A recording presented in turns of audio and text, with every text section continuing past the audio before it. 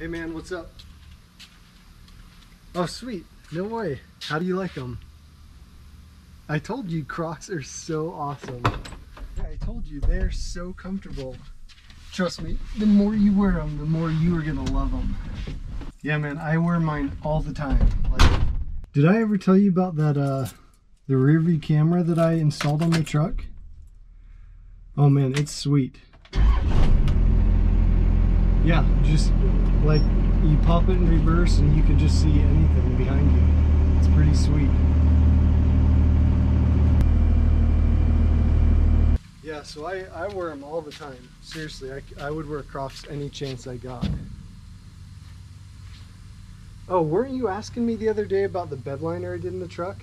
Oh man, it's pretty sweet. I think I would recommend you do it. I think it was totally worth it.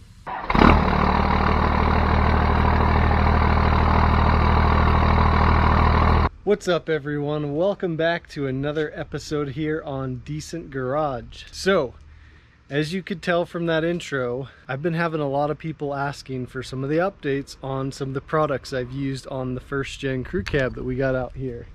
So today, what we're going to be doing is I'm going to be giving you my honest review of 5 different products that I've used on the channel so far. Only some of the OG subscribers will remember some of them, but I'm going to link all these products in the description below, and I'll also link the video about that product next to the item link as well. So if you want to watch that video, you can go watch that. A couple housekeeping items before we get into that. Let's walk into the garage real quick. All right, first things first. I went to that truck show a couple weeks ago, and I had some of these vinyl stickers made.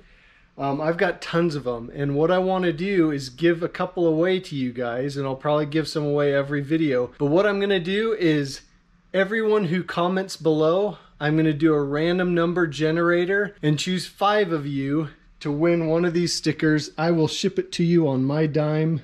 Everyone who comments below will be entered. I'll randomly choose 5 people, and then we'll connect and I'll ship one out to you so you can have one. And like I said, every video, maybe every couple videos, we'll be doing this because I've got a lot of them. Second thing, I put out a video a week ago or so on the popping in the front end of the truck. I've not gotten around to really digging into diagnosing it, but I cannot thank you guys enough on the comments and the ideas that you guys brought up. That video was huge. I think it had over 80 comments. I read every single one. I'm going to film a video this weekend or next week following up on that, and we're going to do kind of a fun way to follow up on it. So make sure if you're not subscribed, subscribe below so you don't miss that video. But without further ado, let's check out 5 products that I've used on the crew cab, and I'm going to give you my honest review. If you have any comments or questions about them that I don't touch on, make sure to comment below as well so I can at least give you that information in the comments. At the end of the video, make sure you stay tuned because I'm going to give an honorable mention for another product that I really like that I would highly endorse as well. So stay tuned till the end of the video. All right, for the first product, we're going to pop the hood.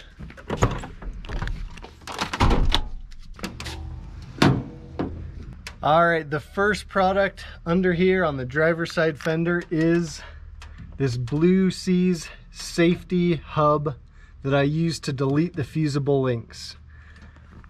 I have not had any issues with the fusible links or anything electrical since I did that video. Again, I'll link that video below, and I'll also make it pop up on the screen right now.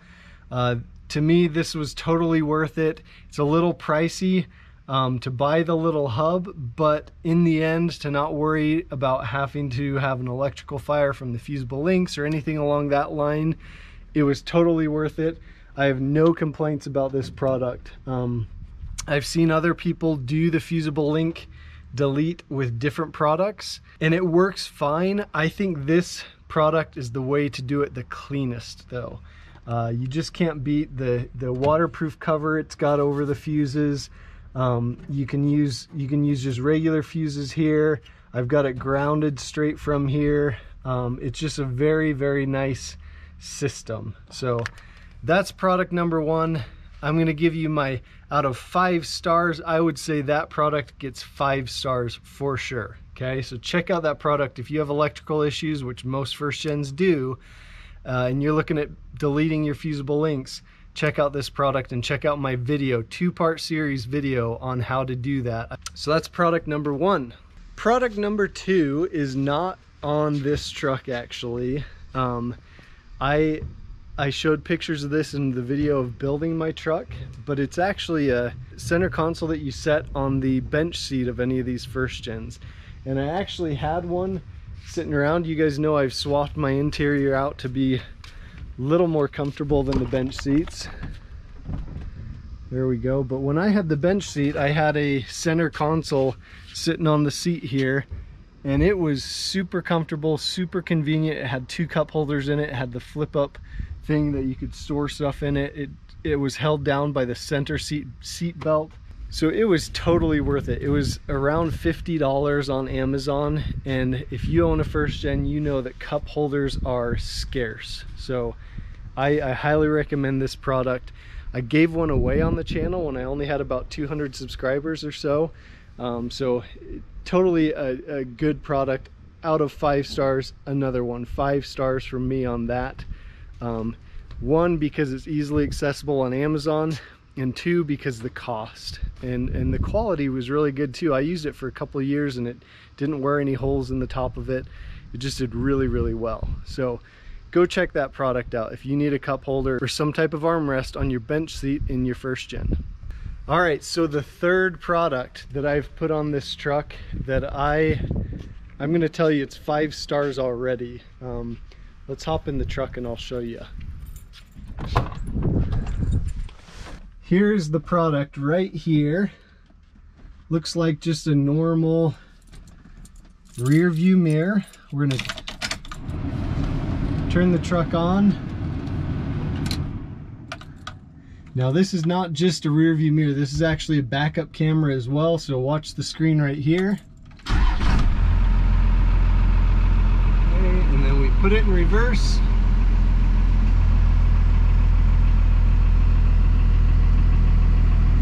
Right there. So I have been super impressed with this backup camera. Let me show you where I mounted it.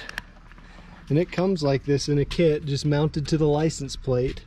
I have loved this thing. One, backing up out of the driveway, I have a ton of kids in the neighborhood, and it kind of puts me at ease backing up out of the driveway. I can see anything and everything behind me. Another thing I recently discovered is loading trailers. When you've got the ball on there, you put it in reverse and you can see where the ball is exactly, and you back right up to the hitch. It works amazing. The install on this camera was super easy. Again, I've got a video on how I installed it, so check that video out. I think this was $140. Well worth it. A lot of backup cameras you have to run a double DIN radio, and I didn't want to have to do that. I like the single DIN, I like the stock look, so this was a great option to run it in the rear view mirror. So make sure you check this product out. If you want to kind of modernize your first gen a little bit, make it a little more convenient to back up and to load trailers, this is a great product. So that product, 5 out of 5 stars for sure, without a doubt. And you may think I'm biased on some of these reviews, but honestly, almost all of these products I am 100% satisfied with, from a quality standpoint, a cost standpoint, an ease of install standpoint. Just very good products that I've used, and I've tried other stuff too. So let's head to the 4th product. So this was a video I did really early on in the channel.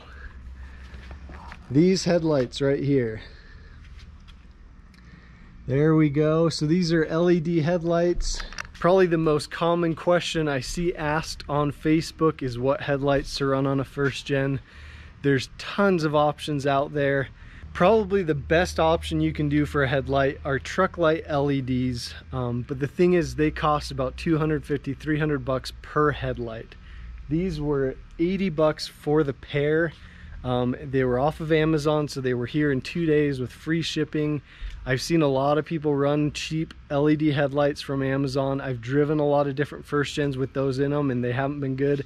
These headlights are really good. I've done a lot of night driving. As you guys know, I drove up to Washington and back about a month ago. A lot of it was at night, and these headlights performed excellent. So I would highly recommend these headlights. One of the things I love about this headlight is it's got a perfect cutoff with the low beams on. So you're not blinding people with the low beams on. Cheap LEDs have that issue where they don't have a good cutoff and you blare your lights at people. These have a great cutoff. So check these out if you're looking for good headlights for your first gen. So my rating on those headlights would be 5 out of 5 stars for sure. All right, the last product, and this is probably the product I get asked about the most, is the Raptor liner bed liner in the bed. Okay. So on purpose, I did not wash the bed out. I wanted you guys to see how the bed looks with daily use. Okay. So this bed liner, I have been very, very satisfied with it. It's durable. The color has held up well so far. I put this in at the end of May, I believe, beginning of June, so about 2 months ago or so, 2.5 months, and it's held up really well. I have had a couple things with it that haven't been great, and I'll show you those. So first of all, durability wise, you can see right here, a little bit of scraped right through it to the metal. We've got another ding right here. Another ding right here, went straight through the metal. And then you guys know I've been doing a lot of dirt biking lately.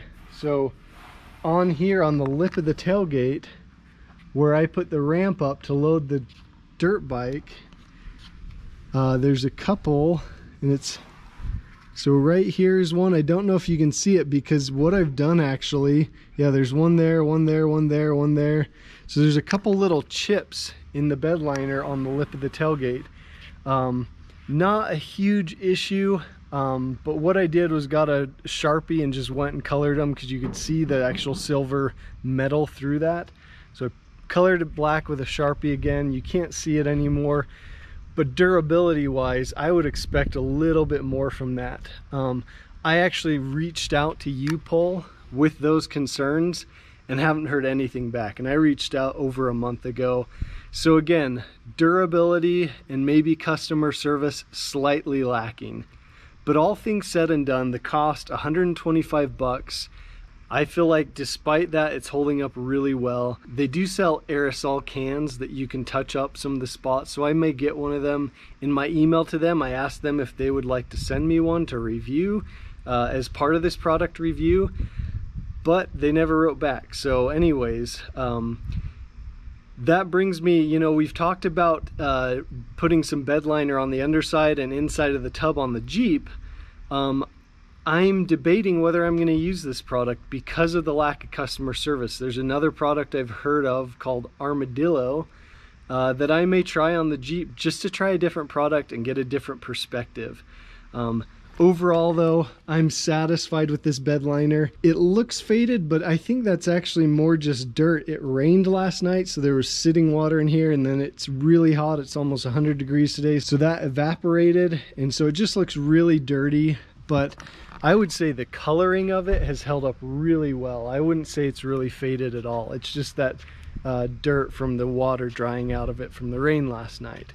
So overall, I'm going to give that 4 out of 5 stars just because the slight lack in the durability and the little bit lacking on customer service. So if you know anyone at U-Pole, tag them in the comments of this video. I know I don't have a huge channel, but I would hope they would be willing to help out any customer, no matter what their notoriety is. I just want the product to be good. I know they make a good product, but I would love them to stand behind it. So all right, that's the 5 products that I wanted to review that I've used on my personal truck, that I've done videos on my channel.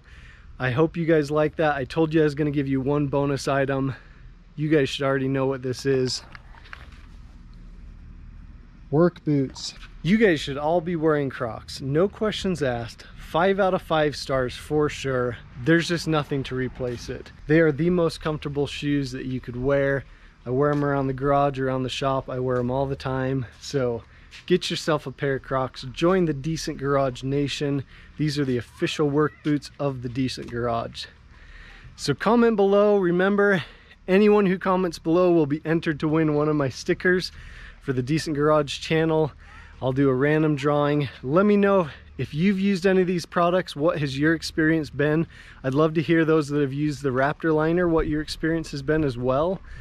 So I look forward to hearing from you guys, interacting with you guys on the comments. Hopefully you enjoyed this video. Make sure if you're new here, subscribe. If you like this video, hit that like button, and we will see you guys in the next video.